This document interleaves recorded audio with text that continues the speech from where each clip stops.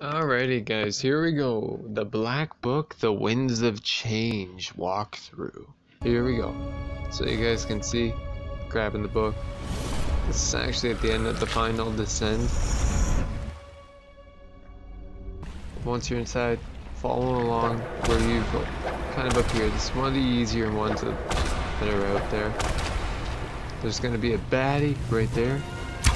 And I was kind of annoyed. He walked out in the river. Oh well. Open up that. Then you grab a soul gem. Another whole lot there. Open that up again. There's another gateway. There's another baddie right there. And I just realized I said that wrong. It wasn't a river. It's a lake. It's a lake of terror. Kill that baddie. Keep on walking.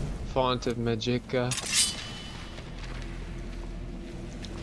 Hit that scree or whatever it is. Yeah, everything's kind of weird in here. And then there's a lurker right at the end. It's a fairly easy black book. It's an easy one. Kill that lurker. Whoa. Hey, that looked pretty cool. Head over to the left here. Open up this. Don't forget, guys, there's lots of stuff in Apocrypha. Lots of stuff. Look at that. There's a little two-handed book. Nice. Alright. Two-handed level up. Or skill book. Nice. Scroll freezing. Black soul gem. Then once you're done there, go walk around. You can see that opens up the stairway.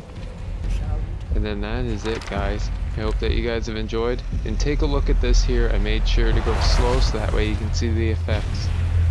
Hope you guys have all enjoyed. I hope you guys have an awesome day wherever you are in the world, and I will see you guys all next time. Bye.